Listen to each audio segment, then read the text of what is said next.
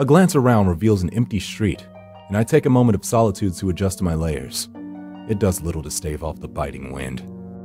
I clench and unclench my fingers with a deep-rooted ire. I am not being paid well enough for this shit. Then again, I never am.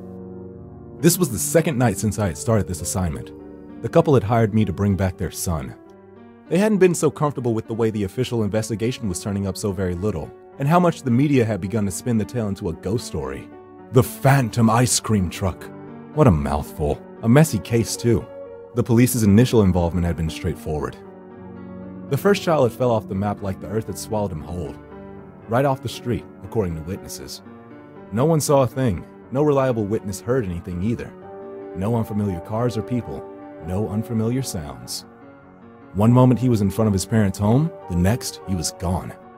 Strange, but there could be plenty of explanations for such an incident. Very mundane ones. Such explanations became more unlikely when every child in the neighborhood reported hearing ice cream truck music right around the time of the disappearance. Of course, without a single adult able to corroborate this mysterious music, the children's testimony was quickly dismissed. Still creepy, right? And oh so mysterious. Even more so when it happened again. Then a third time. It was the third parents who hired me. I never really figured out how my clients find me. It's not like I list my number anywhere or advertise. But somehow word of mouth leads to my phone ringing, and a familiar phrase to indicate it's for business.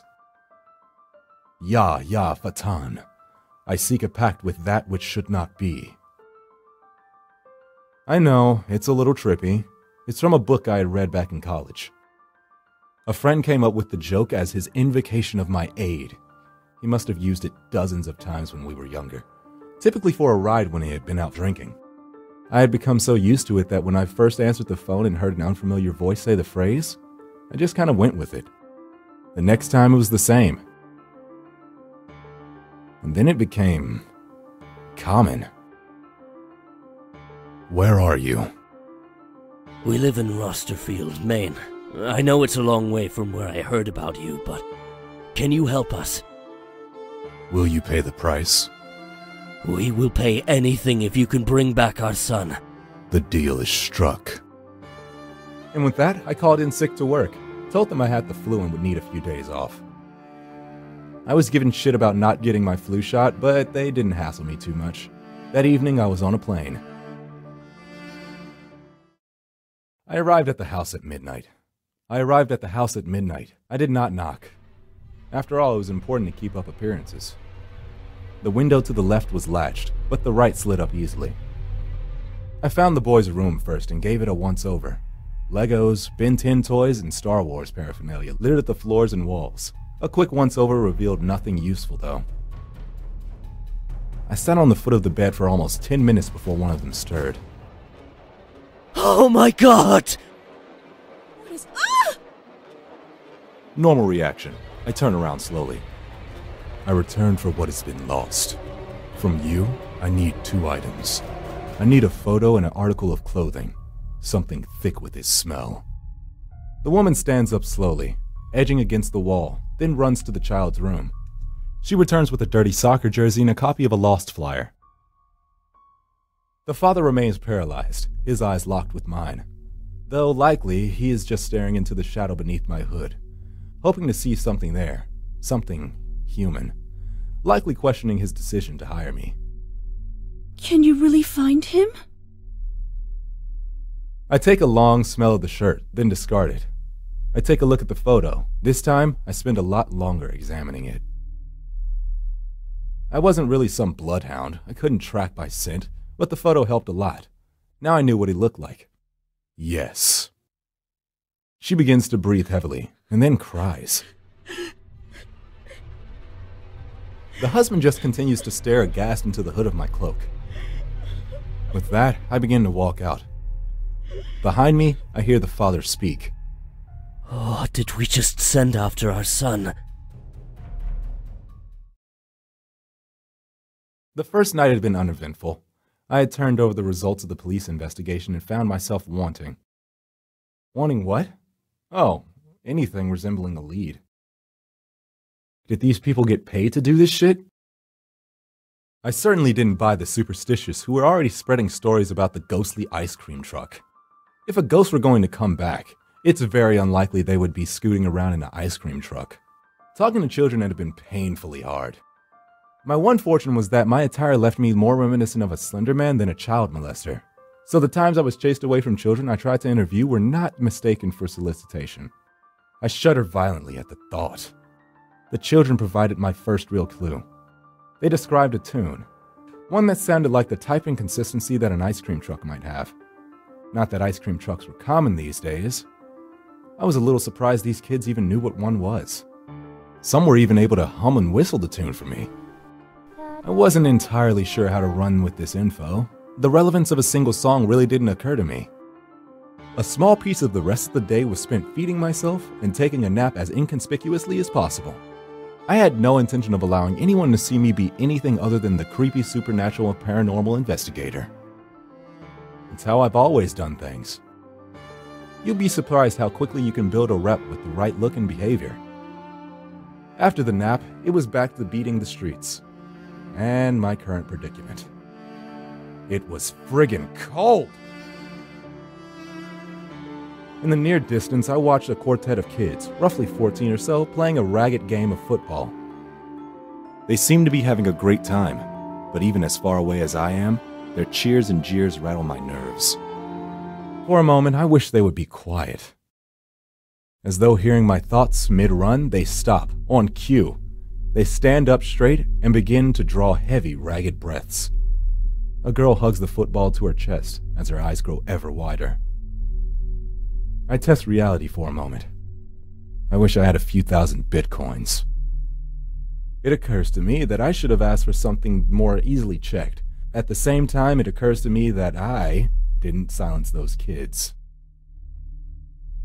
I bite my tongue, close my eyes, and bury the nail of my thumb into the palm of my hand. I dig in as hard as I can, drawing blood as my vision blares with the colors behind my eyelids. And then, I hear it. The song playing on a pair of shitty speakers. The kind you'd hear on top of an old-timey ice cream truck.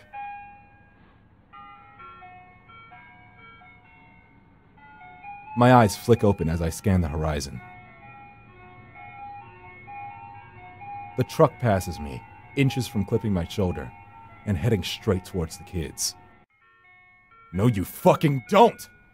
I break into a run, and despite the trivial speed of the truck, barely manage to keep up. As the truck closes on the kids, it slows to a stop, and I finally begin to close the gap.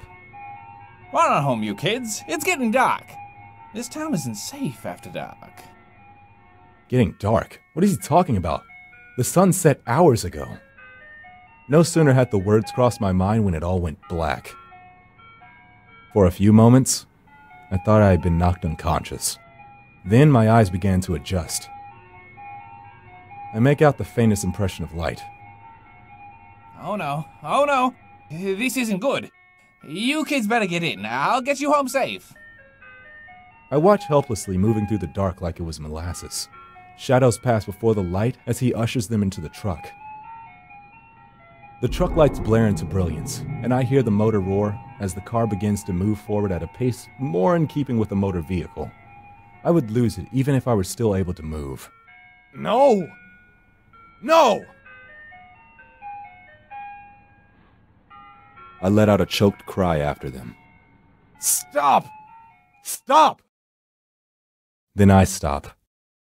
The second cry had no depth to its volume. While the no had echoed normally down the empty street, the scream of stop had sounded like I screamed into the middle of a very crowded room. Slowly I reach behind me, laying hands on one of my pieces of emergency equipment. The kind of stuff you don't use when you want people to think you're some manner of elder horror. I slowly bring it around, just as I feel the breath on my neck. With a whip, I crack the flare. Seeing it burn red hot through my clenched eyes, and I hear the cacophony of screams, I open them. Thousands of twisted, naked heaps of malformed, demi-human flesh writhe in the agony of the light, and as I raise it above my head, the flare burns brighter. The darkness washes away. I wheel around in place, but find myself alone back in the street. In the middle of the day, I drop the flare and try futilely to snuff it out with my boot. My little display has drawn an audience, and not so far down the street, I see my clients. Well, fuck.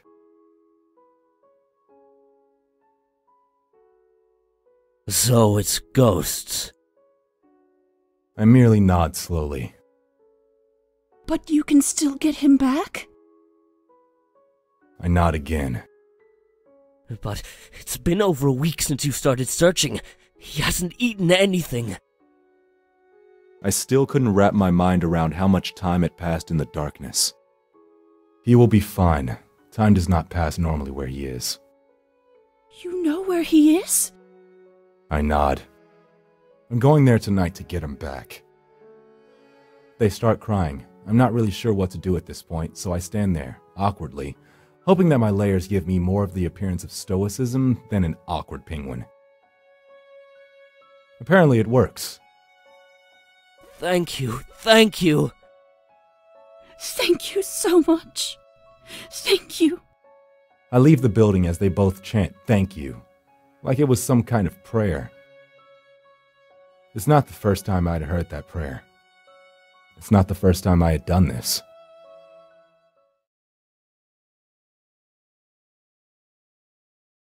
I'm ready this time as night falls. I withdraw a small shot and without hesitation jam it into my arm. Viper venom. I had a friend back home who kept one as a pet. Weird kid. Milks the things. Sells the venom, mostly to medical facilities. Occasionally he sells it to me. My knees nearly buckle as the burning begins to creep through my arm. I stifle a scream. Then I hear it, and everything clicks. I let out a long sigh and stand up, adjusting my layers. I turn my eyes to fall upon the approaching truck. My hand goes behind my back and my fingers close. I train the gun on the truck and unload a triad of shots into the ghost truck's engine.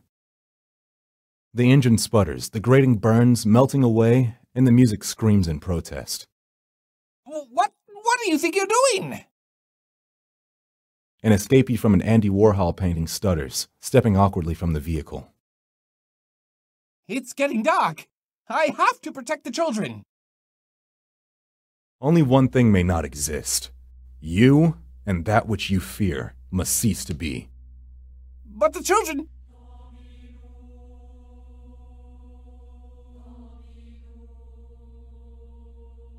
The darkness falls upon me. With such force, I stagger. I lose my grip and the gun disappears, searing into the shifting mass of flesh. My hand goes behind my back, and my grip closes around a rough-hewn blade, forged of obsidian and steel. And as I carve outwards, I hear the screams of all the lost children, unwilling to accept their fate, and swallowed by the darkness. Flesh tatters as I carve, burning away like paper, until finally, I lay into the man. No, you don't understand. I was just trying to help. I bury the blade into his throat. The cacophony resounds as the children who lost themselves in the darkness writhe, and I go about my work of freeing them all, just as I had freed this man.